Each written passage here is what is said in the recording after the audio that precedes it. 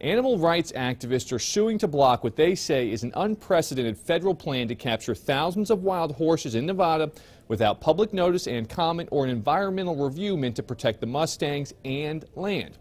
According to the suit, the move would allow U.S. Bureau of Land Management to continually round up, remove, drug, and castrate wild horses for 10 years after the initial roundup. Friends of Animals president Priscilla Farrell called it the definition of animal cruelty, saying that even the horses that survive castration will be robbed of their natural behaviors, putting them at risk.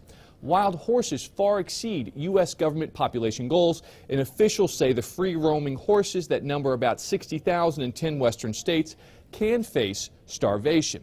A BLM spokesman said Monday agency officials cannot comment on pending litigation. Matt Yurus for CBSSanFrancisco.com.